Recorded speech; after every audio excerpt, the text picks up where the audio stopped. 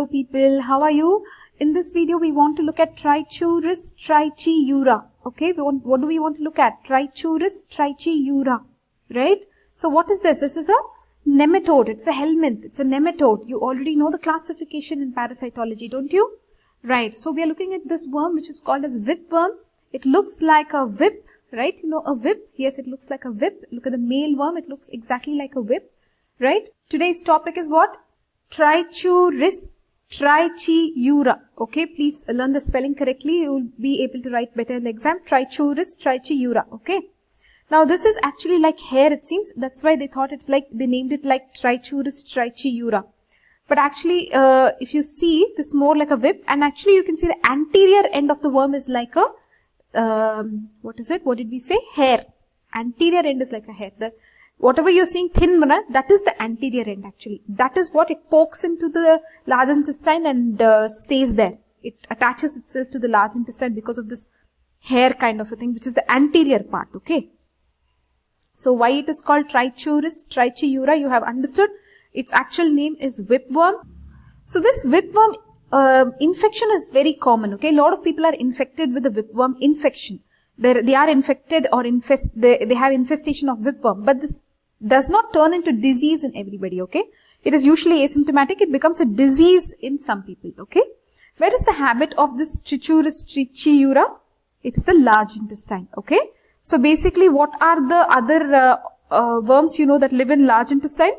Yes, it is the Enterobius vermicularis. Very good. That is also a nematode, right? So basically, the habitat is the large intestine for Trichuris, trichiura. The adult worms are found attached to the wall of the caecum. So basically, if you go to the caecum and see, these worms may be attached there, okay? Moving on.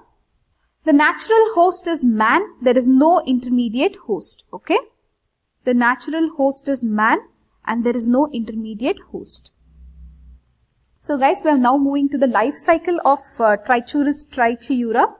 The infective form is the embryonated egg containing the rhabditiform larva. Rhabditiform larva. Remember, you should write the spelling correctly in the exam. Rhabditiform larva.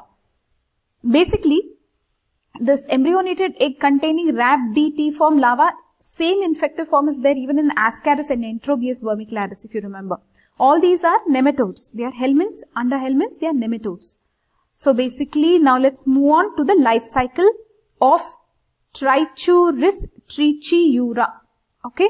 Guys, are you okay now? Shall we move on? So what are we discussing today? Today we are discussing whipworm. Something like this you will draw in the exam. Okay. Whipworm. Okay. Let's look at the life cycle now. So basically, let's start with the man, how the man got infected. See, here's a man, he's ingesting some contaminated food, water, which is containing this embryonated egg with rhabditiform larva of the Trichuris, trichiura, okay? So now what happens? This embryonated egg goes to the small intestine, right? And in the small intestine, what happens? The larva is released from this embryonated egg. Now the larva gets released from one of the poles. From one of the poles of this embryonated egg, the larva gets released. Okay. Now this larva, where is it released? In the small intestine. Now from the small intestine, this larva goes to the caecum. Okay. This is the caecum. It is going to the caecum. Here, it matures into adult worm.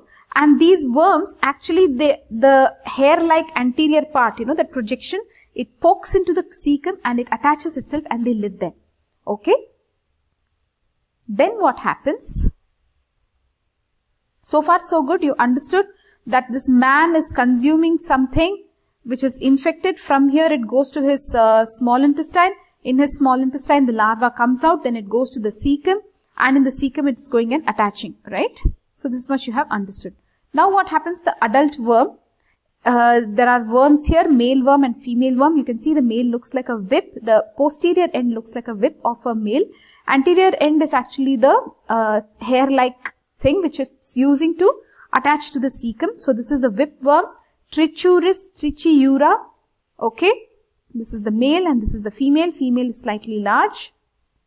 Now these mate and the gravid female releases the eggs. Now the eggs are passed in the feces. Now how are these eggs? Look at the eggs now. The eggs are barrel shaped. You can see the egg, it is barrel shaped, it is bile stained. It is having triple shell. You can see there are 3 layers here, triple shell. It is triple shell. It floats in saturated salt solution. And then it has projecting mucus plugs at each pole. These mucus plugs don't pick up any stain.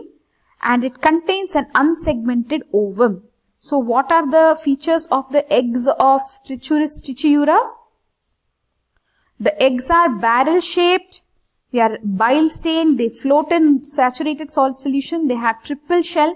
Projecting mucus plug at each pole. The mucus plugs are not stained. They contain the unsegmented ovum. So all this you will have to note in lab diagnosis. In the stool examination, if you have to describe a egg of Trichuris trichiura, you will have to explain all this. Okay.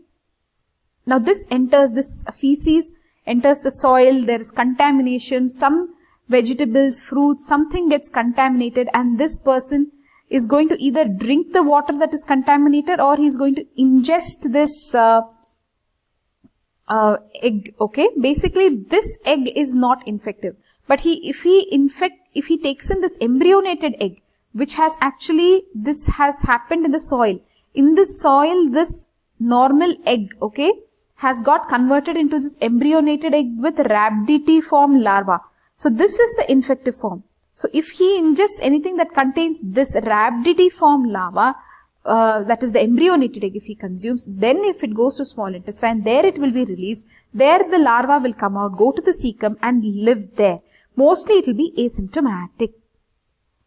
In very few people it can become a whipworm disease. So did you understand the life cycle? Is it totally clear?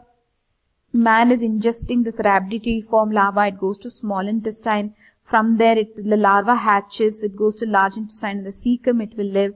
Then the adult worms are developed, which are going to copulate. They are going to, the gravid female is going to release the egg.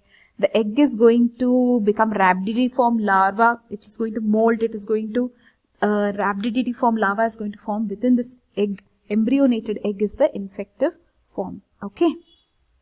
So let's move on. Pathogenicity, actually you can write here that it's asymptomatic, right? Mostly asymptomatic. Actually this condition of having this Trichuris trichiura infection is TrichoCephaliasis. TrichoCephaliasis is the name of the condition. So as these worms will attach to the caecum, there can be slight blood loss which can lead to anemia. There can be malnutrition because of malabsorption. This can hit the appendix and cause acute appendicitis. Now there can be mucus diarrhea, dysentery can be there, that means bloody watery stools, right? That will be dysentery. Abdominal pain will be there, weight loss because of all this malnutrition, malabsorption. Rectal prolapse may happen in young children, okay? Rectal prolapse also may happen in young children. So this is the pathogenicity of what? Trichuris trichiura. The diagnosis, guys, basically you will find these eggs in the stool.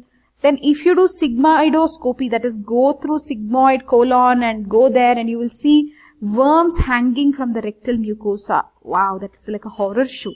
So if you scope the sigmoid colon, you might find these worms hanging from rectal mucosa. Treatment is standard anti-helminth drugs like mebendazole, albendazole. Okay. So that is all for now in Trichuris trichiura whipworm.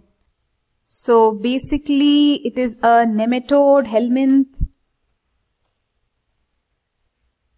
It's called whipworm. It inhabits the large intestine, especially the caecum. Then natural host is man. Infective form is embryonated eggs containing rhabditiform larva. There is no intermediate host. This is the life cycle which you will have to draw. See, basically in the exam, they'll ask of life cycle so that you can draw of morphology and explain everything. Okay, and when they ask life cycle, you should write pathogenicity also. Diagnosis, you can write easily. Examination of stool, sigmoidoscopy, right? Two important words here. Stool examination, sigmoidoscopy. Treatment is standard anti-helminth drugs, mebendazole, albendazole. Okay. So that's all for now, guys. We will meet you in the next video. Come back for next video. Bye bye.